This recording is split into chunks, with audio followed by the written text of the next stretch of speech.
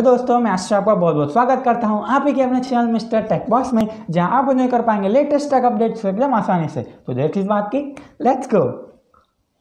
दोस्तों फाइनली बहुत देर के बाद एप्पल ने यहाँ पर WWDC 2020 इवेंट को कर दिया है ऑनलाइन, और एप्पल ने बहुत सारे सरप्राइजेस दे दिए, बहुत सारे सॉफ्टवेयर को यहाँ पर अपने नए नए लॉन्च कर दिया है। तो आज इस वीडियो में मैं आपके साथ बात करने वाला हूँ iOS 14 के बारे में, जो एप्पल ने लॉन्च किया था इसी अपने इवेंट में। इसके अलावा दोस्तों पहले मैं बता दूं, एप्पल ने iOS 14, iPadOS 14, WATCHOS को, TVOS को और मैकबुक की बिग सर को भी यहाँ पर अपग्रेड किया है। इन सभी के आपको नए नए वर्जन्स देखने को मिल जाएंगे सॉफ्टवेयर के रिगार्डिंग। तो काफ़ी अच्छा इवेंट था यार। और इस वीडियो में मैं आपके साथ बात करूंगा iOS 14 के बारे में। जो यहाँ पर iOS 14 का काफ़ी कमाल के फीचर्स हैं, मैं उसको ही कवर करूंगा। जो पहला फीचर यहाँ पर अच्छा है वह ऐप लाइब्रेरी का।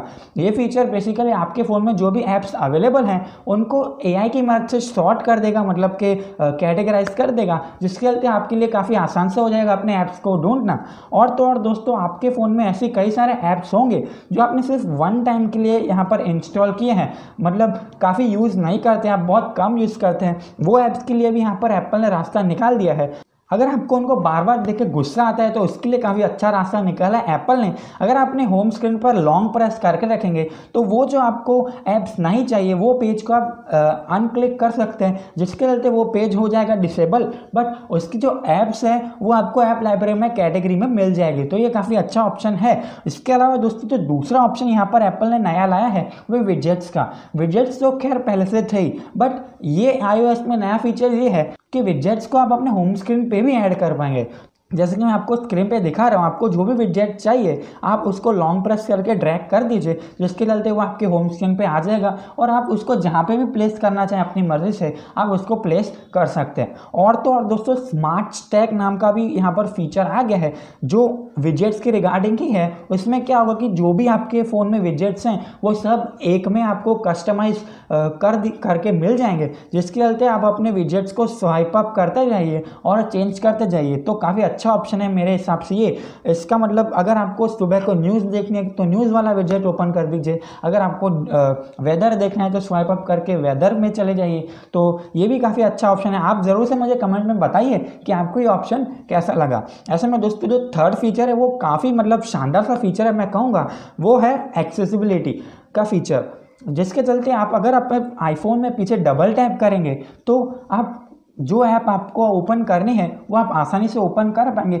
सेम टू सेम अगर आप ट्रिपल टैप करेंगे तो भी आप अपने कोई से भी ऐप को ओपन कर पाएंगे। तो खैर कैमरा इसमें ओपन नहीं होगा क्योंकि कैमरा की एक्सेसिबिलिटी यहाँ पर नहीं मिलती डबल टैप और ट्रिपल टैप में।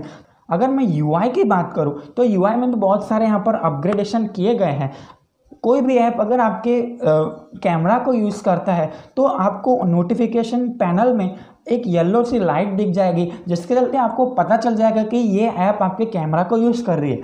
सिमिलरली अगर कोई ऐप आपके फ़ोन में से माइक्रोफोन को यूज़ कर रही है तो ऊपर नोटिफिकेशन पैनल में आपको ग्रीन लाइट देखने को मिल जाएगी। तो ये काफ़ी अच्छे ऑप्शंस हैं, मैं कहूँगा। आपको कैसे लगे आप मुझे कमेंट करके ज़रूर से बताना। दोस्तों आगे बढ़ते हैं और हम बात करते हैं पिक्चर इन पिक्चर की। तो ये भी काफ़ी अच्छा ऑप्शन है। ये पहले से हमको एंड्रॉयड फ़ोन्स में, मुझे जहाँ तक याद है काफ़ी सारे एंड्रॉयड फ़ोन्स में अवेलेबल है। क्या आपके फ़ोन में अवेलेबल है? आप मुझे ज़रूर से कमेंट करके बताओ।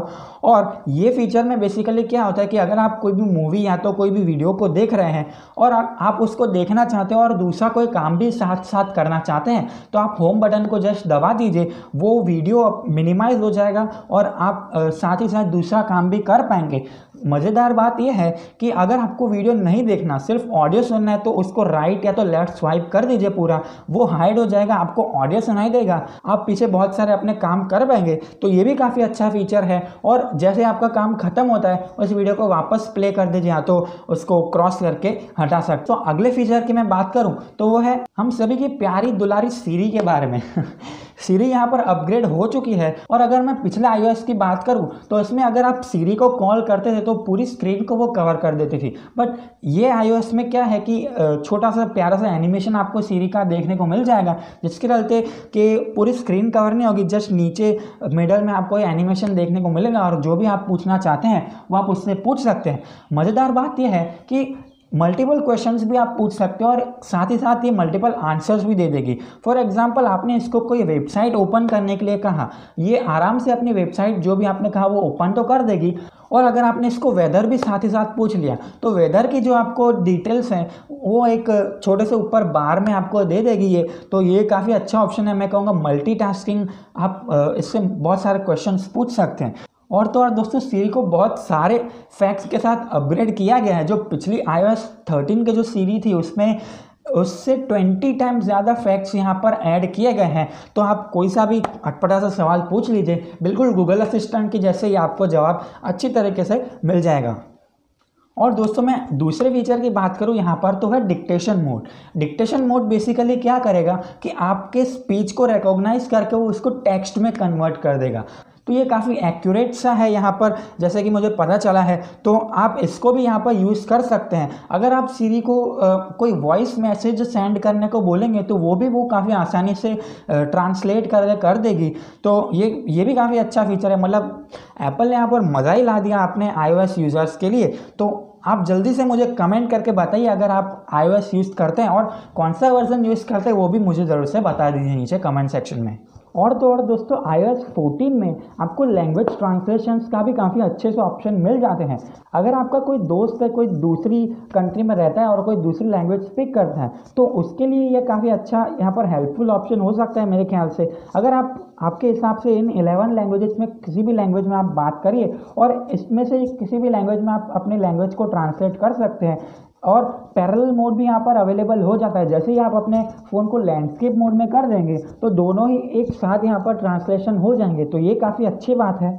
और दोस्तों एप्पल ने साथ ही साथ मैसेजेस में भी बहुत सारे यहाँ पर अपग्रेडेशन किए हैं। ये अपडेट में बेसिकली आप अपने कोई भी मैसेज या तो कोई भी यूज़र को पिन कर सकते हैं जिसके चलते वो एकदम टॉप में चला जाएगा और आप जब भी उससे बात करना चाहें तो वो आपके लिए टॉप में ही रहेगा, तो आपको कुछ ढूंढना नहीं पड़ेगा। और तो और दोस्तों वो जब भी आपको सामने से मैसेज करेगा तो काफ़ी अच्छे से पॉपअप वाला एनिमेशन भी आपको उसके मैसेज का देखने को मिल जाएगा। तो यहाँ पर दूसरा अपडेट है जो एप्पल ने मैसेजेस के फील्ड में किया है। और तो और दोस्तों मीमोजिस में भी काफ़ी सारे अपग्रेडेशन किए हैं एप्पल ने। जब पहले मीमोजिस का ऑप्शन तो था ही बट उसमें काफ़ी लिमिटेड से ऑप्शंस थे, काफ़ी लिमिटेड से यहाँ पर आपको स्किन्स मिल जाते थे। ये टाइम एप्पल ने 20 टाइम्स मोर स्किन यहाँ पर आपके लिए अवेलेबल कर दी हैं और बहुत ज़्यादा हेयर स्टाइल्स और स्किन्स वगैरह ऐड किए हैं जो कि काफ़ी अच्छा होगा मैं कहूँगा। और ये जो पैंडेमिक चल रहा है उसके चलते जो मास्क वाले भी आपको मेमोजीज अवेलेबल मिल जाएंगे आपके खुद के। आप जो भी चाहो जैसे चाहो कस्टमाइज़ कर सकते हो अपने मेमोजीज को। और तो और दोस्तों मेमोजीज को एज करने का भी ऑप्शन आपको मिल जाएगा। तो आप जैसे भी चाहें, अगर आप ओल्ड वर्जन चाहते हैं अपने खुद का, अगर आप यंग वर्जन चाहते हैं या तो फिर जैसा भी आप चाहे वैसे अपने मेमोजीज को कस्टमाइज़ कर सकते हैं। तो ये काफ़ी अच्छा ऑप्शन है यहाँ पर मेमोजीज के फील्ड में भी।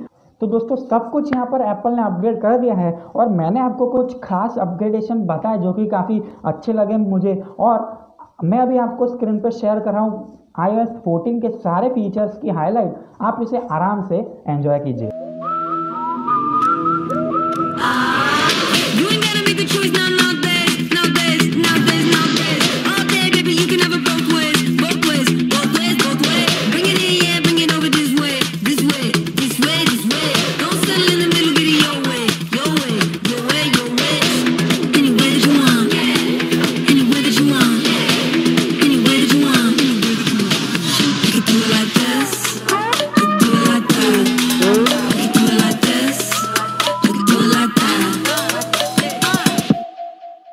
तो दोस्तों यही था इस वीडियो में। अगर आप नए हो चैनल को तो जल्दी से सब्सक्राइब करो और नोटिफिकेशन बेल को ऑन कर दो ताकि हमारे वीडियोस की सारी नोटिफिकेशन आपको मिल जाए जैसे ही हम वीडियो अपलोड करते हैं। और तो और दोस्तों जल्दी से जाओ और लाइक ठोको इस वीडियो को ताकि मुझे पता चल सके कि आपको ये वीडियो पसंद है।